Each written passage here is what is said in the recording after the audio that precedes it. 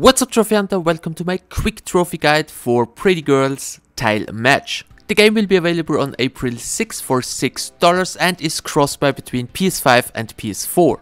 The goal of the game is to match 3 mahjong tiles to clear them from the board. Trophy-wise, a super straightforward game, and it's basically possible to complete the game by just pressing one button. There are 6 girls with up to 20 levels. To get the platinum you need to complete stage 3 with 5 girls. Each stage consists 3 levels. You don't have to play any level with the 6th girl. To make things super easy, you can press the square button and change to easy difficulty.